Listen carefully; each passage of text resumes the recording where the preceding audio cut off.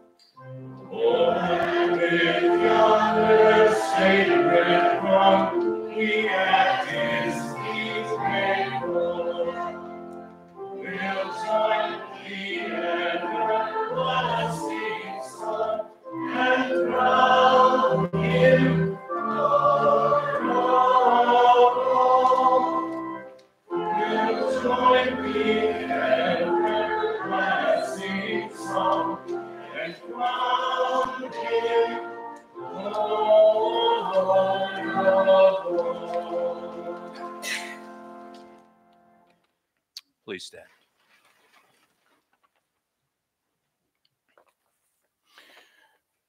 In the name of the Father, and of the Son, and of the Holy Spirit. Beloved in the Lord, let us draw near with a true heart and confess our sins to God our Father, asking him in the name of our Lord Jesus Christ to grant us forgiveness. Holy and merciful Father, I confess that I am by nature sinful, and that I have disobeyed you in my thoughts, words, and actions. I have done what is evil, and failed to do what is good. For this I deserve your punishment, both now and in eternity. But I am truly sorry for my sins, and trusting in my Savior, Jesus Christ, I pray. Lord, have mercy on me. God, our heavenly Father, has been merciful to us and has given his only Son to be the atoning sacrifice for our sins. Therefore, as a called servant of Christ and by his authority, I forgive you all your sins in the name of the Father and of the Son and of the Holy Spirit.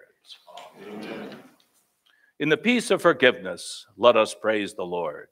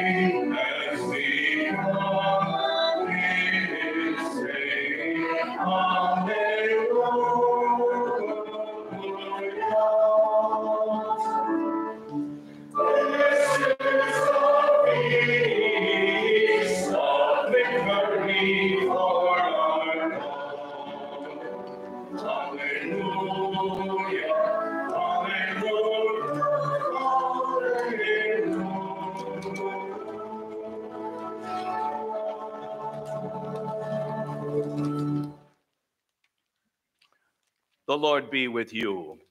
And also with you. Let us pray.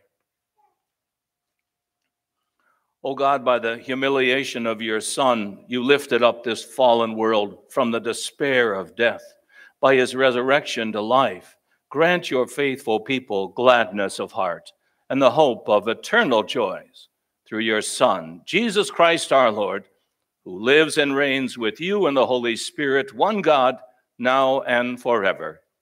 Amen. Please be seated.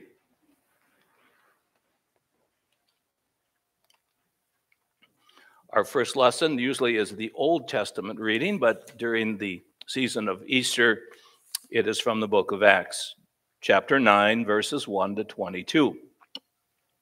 Meanwhile, Saul was still breathing out murderous threats against the Lord's disciples. He went to the high priest and asked him for letters to the synagogues in Damascus, so that if he found any there who belonged to the way, whether men or women, he might take them as prisoners to Jerusalem. As he neared Damascus on his journey, suddenly a light from heaven flashed around him. He fell to the ground and heard a voice say to him, "Saul, Saul, why do you persecute me?" "Who are you, Lord?" Saul asked. "I am Jesus, whom you are persecuting," he replied. "Now get up and go into the city, and you will be told what you must do." The men traveling with Saul stood there speechless. They heard the sound, but did not see anyone. Saul got up from the ground, but when he opened his eyes, he could see nothing. So they led him by the hand into Damascus. For 3 days he was blind and did not eat or drink anything. In Damascus there was a disciple named Ananias. The Lord called to him in a vision, "Ananias." "Yes, Lord," he answered. The Lord told him, "Go to the house of Judas on the straight street, and ask for a man from Tarsus named Saul, for he is praying. In a vision, he has seen a man named Ananias come and place his hand on him to restore his sight." "Lord," Ananias answered, "I have heard many reports about this man and all the harm he has done to your holy people in Jerusalem. And he has come here with authority from the chief priests to arrest all who call on your name." But the Lord said to Ananias, "Go, this man is my chosen instrument to proclaim my name to the Gentiles and their kings and to the people of Israel. I will show him how much he must suffer for my name." Then Ananias went to the house and entered it. Placing his hands on Saul, he said, "Brother Saul, the Lord Jesus, who appeared to you on the road as you were coming here, has sent me so that you may see again and be filled with the Holy Spirit." Immediately, something like scales fell from Saul's eyes, and he could see again. He got up and was baptized. And after taking some food, he regained his strength. Paul spent several days with the disciples in Damascus. At once, he began to preach in the synagogues that Jesus is the Son of God. All those who heard him were astonished and asked, "Isn't he the man who raised havoc in Jerusalem among those who call on this name? And hasn't he come here to take them as prisoners to the chief priests?" Yet Saul grew more and more powerful and baffled the Jews living in Damascus by proving that Jesus is the Messiah. The word of the Lord.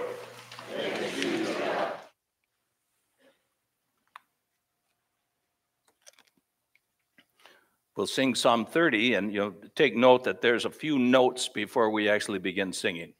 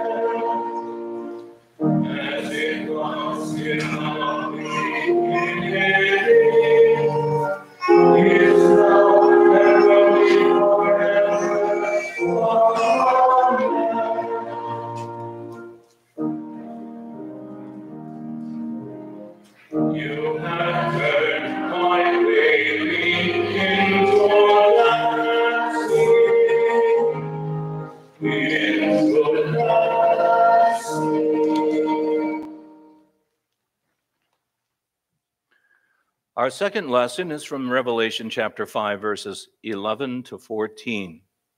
And John writes, "Then I looked and heard the voice of many angels, numbering thousands upon thousands, and 10,000 times 10,000. They encircled the throne and the living creatures and the elders. In a loud voice they were saying, 'Worthy is the Lamb who was slain to receive power and wealth and wisdom and strength and honor and glory and praise.' Then I heard every creature in heaven and on earth and under the earth and on the sea and all that is in them, saying, 'To him who sits on the throne and to the Lamb be praise and honor and glory and power forever and ever.' The four living creatures said, 'Amen.' And the elders fell down and worshiped." The word of the Lord. Thanks. Please stand in honor of our Savior. Christ Jesus has destroyed death and brought life and immortality to light through the gospel. Our gospel lesson is written in John chapter 21, verses 1 to 14. Afterwards, Jesus appeared again to his disciples by the Sea of Galilee. It happened this way. Simon Peter, Thomas, also known as Didymus, Nathanael from Cana in Galilee, the sons of Zebedee, and two other disciples were together. "I'm going out to fish," Simon Peter told them, and they said, "We'll go with you." So they went out and got into the boat, but that night they caught nothing. Early in the morning, Jesus stood on the shore, but the disciples did not realize that it was Jesus. He called out to them, "Friends, haven't you any fish?" "No," they answered. He said, "Throw your net on the right side of the boat and you will find some."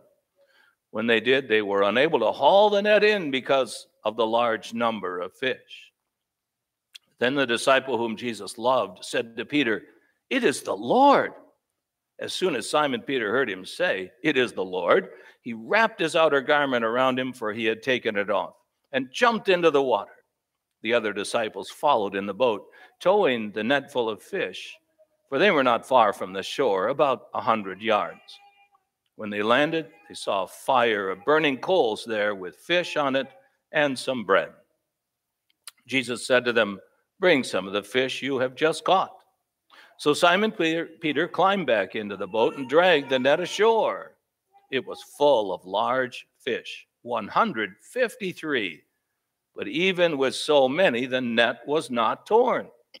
Jesus said to them, "Come and have breakfast." None of the disciples dared ask him, "Who are you?" They knew it was the Lord.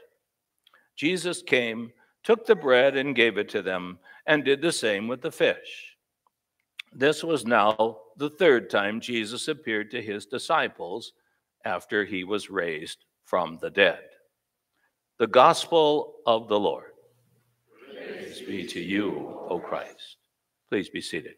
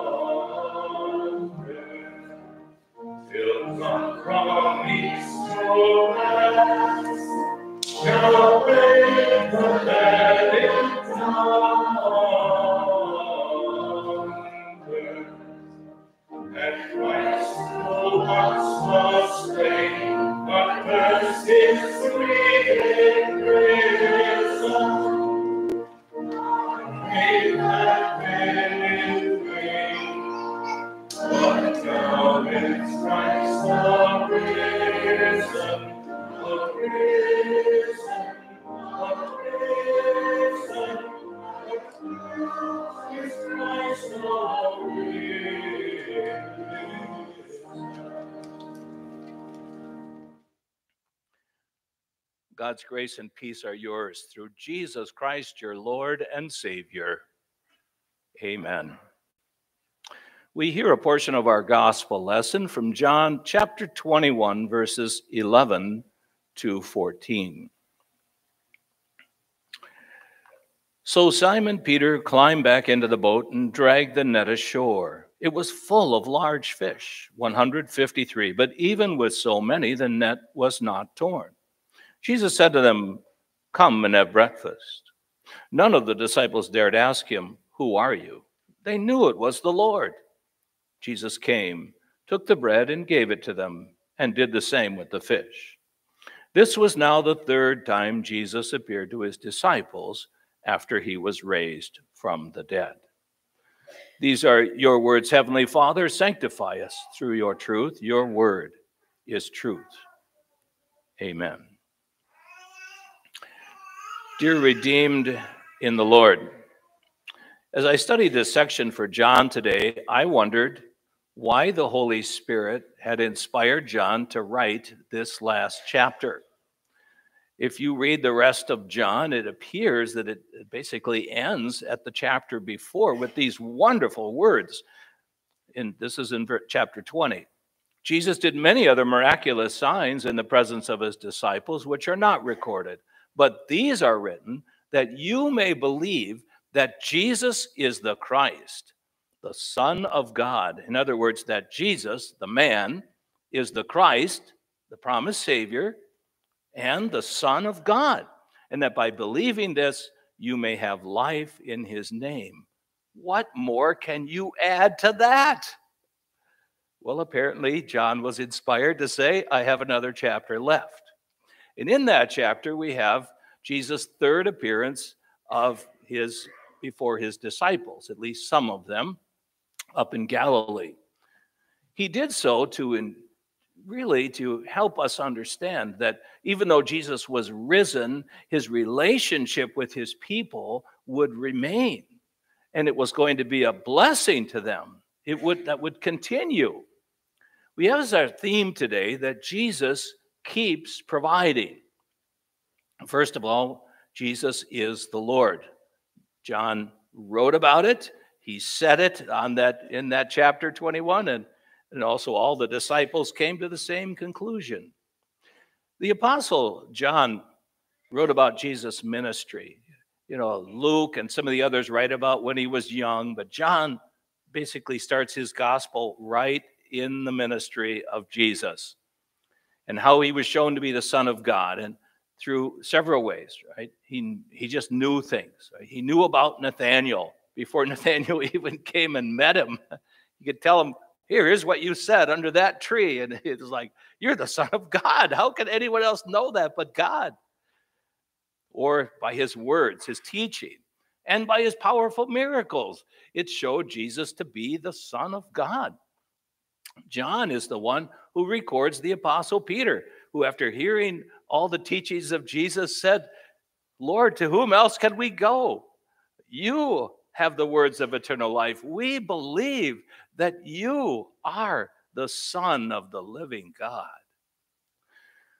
Now, Jesus, why would and Peter says that while many people are leaving Jesus, because often he did not appear as that wonderful promised Messiah or the Son of God. Think of his beginning. He came as a little baby. He needed food and care like any other child. He went to school. No doubt as he grew, he became an assistant carpenter to Joseph. He was always known as the carpenter's son. He worked till he was 30 years old. The Son of God doesn't usually do things like that. In Jesus' humility, he limited himself to one place. So, if there's times when the disciples were looking for Jesus, we have to tell him this, that we can't find him. We've got to go out and search for him. And it made it difficult for them to sometimes have that closeness with Jesus, and they couldn't find him. After his suffering and death, Jesus was raised and had a glorified body. He could be everywhere, not just as God, but now even in his human person as well. And so Jesus said, I'm with you always. And where two or three are gathered, I'm there. He's here. Now, you don't see him, but he has promised to be here. And believe me, he keeps his promises. He is here. And he's anywhere in the world. And he can be everywhere at once if he wants to be. That's what his glorified body is like. Imagine if Jesus still wanted to just be physically present, and how many people would be in line? The thing would probably be 10 miles long. You'd be here to Mankato in line, waiting to see Jesus. If he was only in one place at one time, if you had to come and ask him for something or needed help. But Jesus has a glorified body. He's risen from the dead, and he is with you. You can call on him right now. You can call on him day or night. It doesn't matter. He is with you. He is hearing you. He will answer you as your living Savior.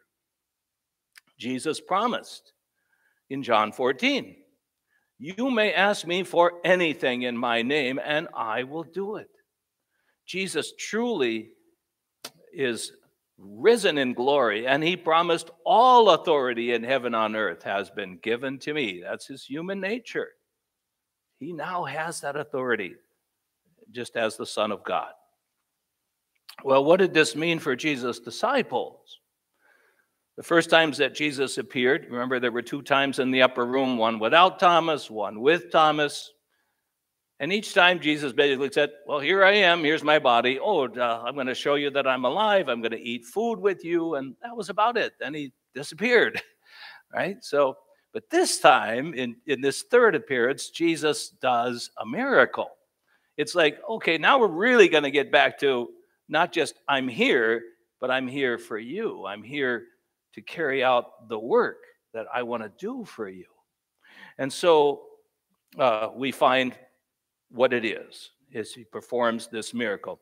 Peter and 6 of the other disciples have gone to Galilee. They're waiting for Jesus. And as usual, Peter is impatient. He does not want to wait.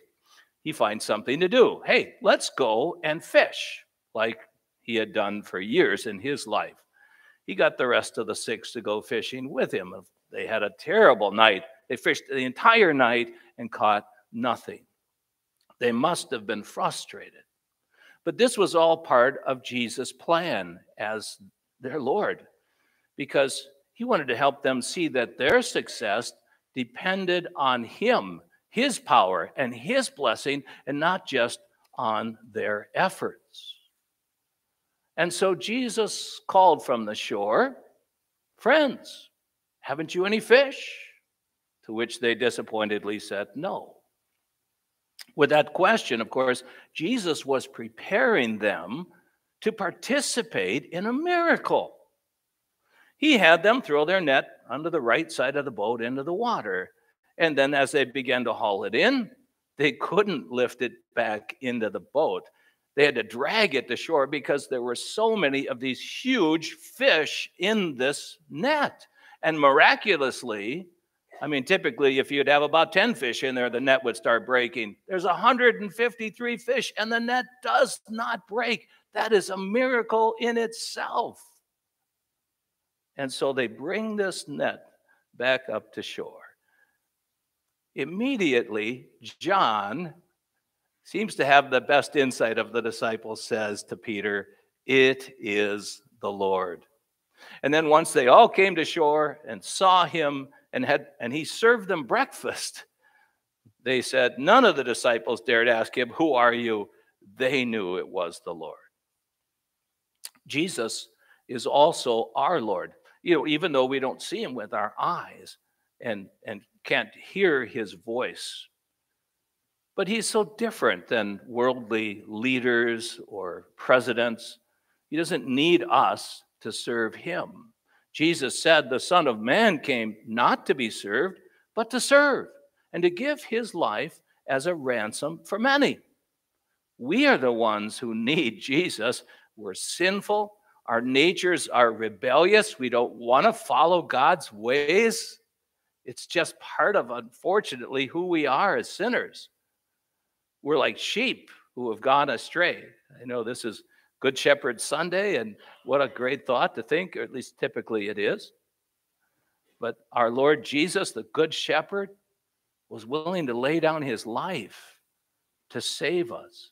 He paid for every sin that we ever committed on the cross, and it was buried.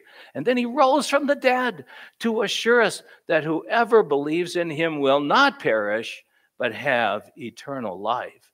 Rejoice. Jesus is the Lord of life.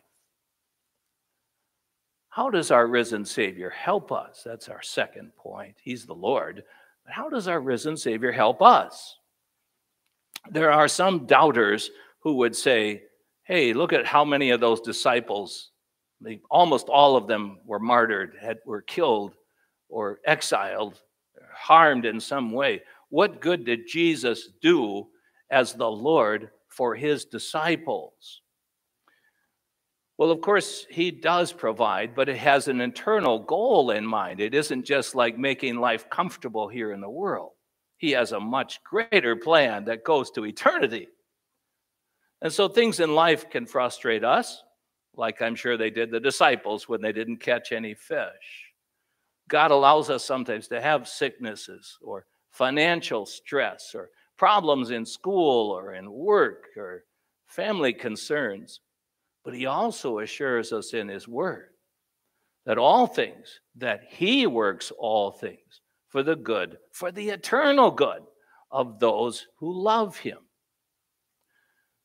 So, what should the disciples' catch of fish mean to us? Well, Jesus is our living Savior. He knows our needs. He already has a plan for every one of our lives, just like he did on that day for the disciples. Sometimes he allows us to wait for things that we would like to have happen now. That old joke, give me patience, Lord, and give it to me now. But no, it doesn't always work that way, does it? We realize he wants us to help realize our need, just like the disciples. He asked them that question so that they would realize the need. Now, we're tempted when we have our needs to look to other things rather than God. Maybe we can trust in our money, trust in the way we plan all our things out, trust in our government to provide if we fall short in some way. But if we don't have Christ's blessing, then no matter what we have, we'll really be ending up like that empty net with nothing to show for it. On the other hand, if we are connected to Christ and trust in him, we can become the instruments of God to bring blessings not only to us, but to all who are around us, just like Jesus' disciples. Think of how many fish they had to share with people for a long time after that catch. Jesus prepared and he served a meal for the hungry disciples. He comes to us as well, but with his word, with a feast of forgiveness. When we are disturbed in our souls about our past sins and the guilt of our lives, and now it's gone. It's completely forgiven, Jesus says. And we're so thankful that parents were bringing us to the baptismal font, where we could be so certain of God's blessings. The Apostle Paul wrote, in Christ Jesus, you are all children of God through faith, for all of you who were baptized into Christ have clothed yourselves with Christ. In the Lord's Supper, our Lord is also miraculously present with his body and blood to feed us who hunger and thirst after righteousness. Also, Christ's words of forgiveness have changed our hearts. We are no longer under his curse. We are under God's umbrella of grace. And all the wrath that should come down upon us has been taken away by Jesus. We're shielded by his life and by his death. We are no longer enemies of God. We are part of his family. Parents and children can pray to Jesus when you have a family need. He's going to hear. He will answer your prayer. On this Good Shepherd Sunday, we remember that Jesus is our powerful Good Shepherd, who in love laid down his life to save us. Now, he is our risen Savior, and he will lead us safely through this world to the wonderful life ahead in heaven. He promised, my sheep listen to my voice. I know them, and they follow me. I give them eternal life, and they shall never perish. No one can snatch them out of my hand. What a wonderful promise to believe. Yes, we all have our problems, just like the disciples did. Life isn't easy. It isn't easy for parents. It isn't easy for children. Life at work or at school doesn't always go as we would like it to be. But we shouldn't be discouraged when we don't meet what we think are the goals we should have. God is giving us an opportunity first to pray about our family or work or health or whatever our need is. And when life here isn't perfect, God is also reminding us of another important point. This isn't heaven.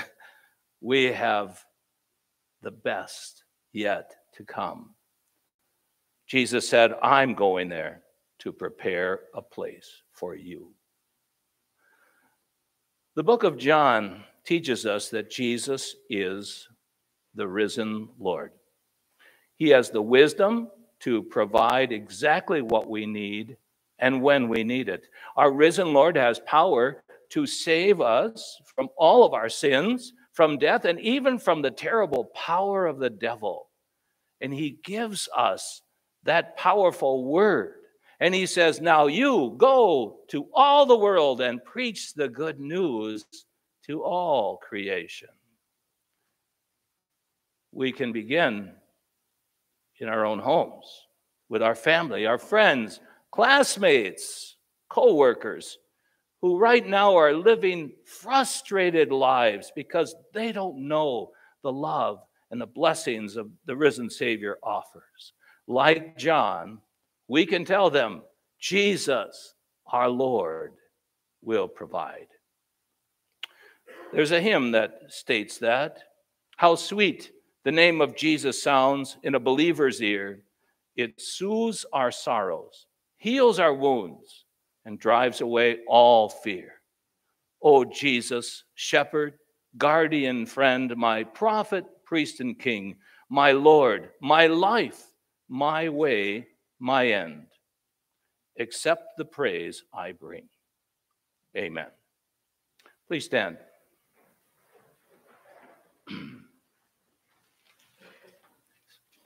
And now the peace of God that passes all understanding, keep your hearts and minds through faith in Christ Jesus. Amen. We'll remain standing and we'll be saying the Apostles' Creed.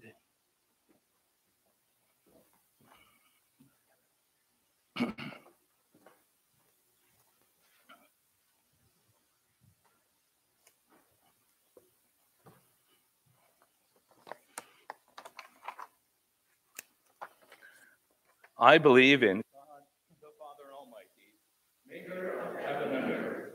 I believe in Jesus Christ, his only Son, our Lord, who was conceived by the Holy Spirit, born of the Virgin Mary, suffered under Pontius Pilate, was crucified, died, and was buried. He descended into hell. The third day he rose again from the dead. He ascended into heaven and is seated at the right hand of God, the Father Almighty. From there he will come to judge the living and the dead. I believe in the Holy Spirit, the holy Christian Church, the communion of saints, the forgiveness of sins, the resurrection of the body, and the life everlasting. Amen. Please be seated. Please take note that the offering plate is in the back, and if you have the opportunity to respond to the Lord's goodness in offering, that would be wonderful. Also, there are connection cards in the pew. If you're visiting, you would like to have information come to the pastor, please fill out one of those cards and put it back in the plate as well. In peace, let us pray to the Lord.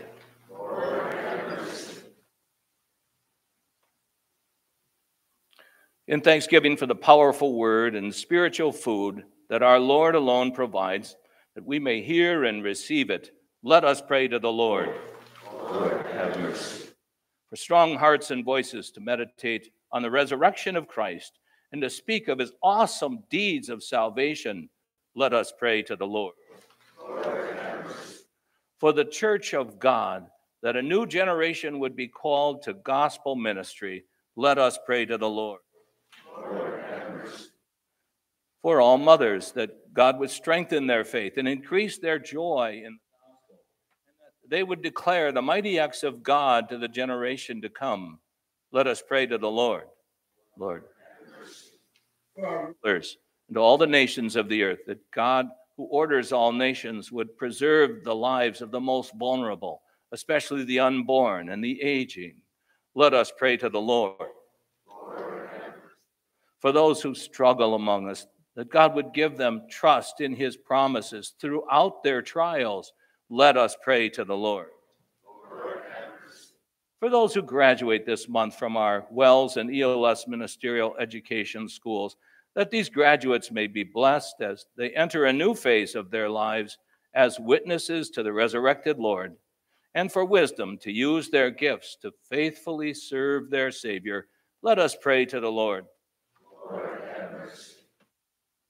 All these things and whatever else you know we need, grant us, Father, for the sake of him who died and rose again and now lives and reigns with you and the Holy Spirit, one God forever.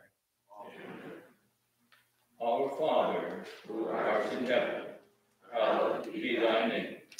Thy kingdom come, thy will be done on earth as it is in heaven. Give us this day our daily bread, and forgive us our trespasses, as we forgive those who trespass against us. And lead us not into temptation, but deliver us from evil. For thine is the kingdom, and the power, and the glory, forever and ever. Blessed Lord, you have given us your holy scriptures for our learning. May we so hear them, read, learn, and take them to heart, that being strengthened and comforted by your holy word, we may cling to the blessed hope of everlasting life. Through Jesus Christ our Lord, who lives and reigns with you and the Holy Spirit, one God, now and forever. Amen. The Lord bless you and keep you. The Lord make his face shine upon you and be gracious to you. The Lord turn to you in his favor and give you peace.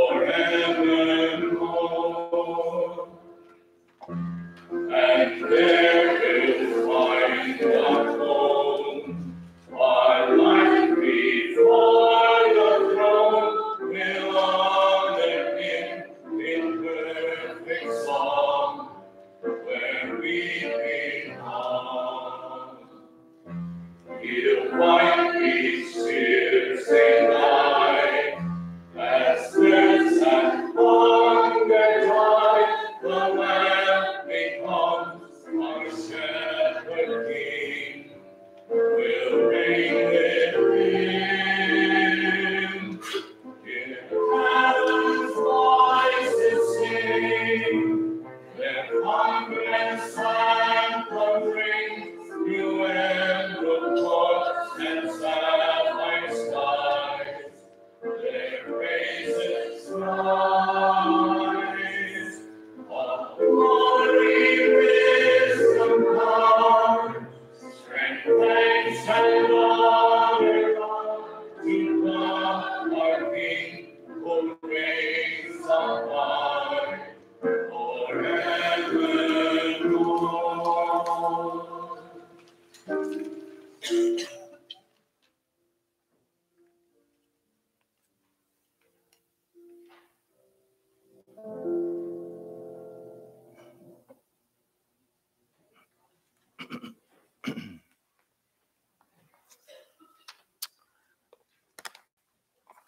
Well, it is good to be with you today. Appreciate the opportunity to share the Word of God with you. Special, of course, greeting to moms who are here today. A blessed and happy Mother's Day to all of you. May our risen Savior give you special joy this day. Also, our thanks for the special music we had today as well. I am Pastor Ken Mellon. I am actually a retired ELS pastor, now living in Mankato. I've served in Florida at a mission and another mission in Ohio, and then at a well-established church in Wisconsin. So those have been my areas, and now I'm here enjoying the Minnesota weather, at least yesterday. Today is maybe another story. Anyway, we're around for a while. If you'd like to say hi, I'd like to get to meet you. God's blessings on your week. Oh, yes, sir.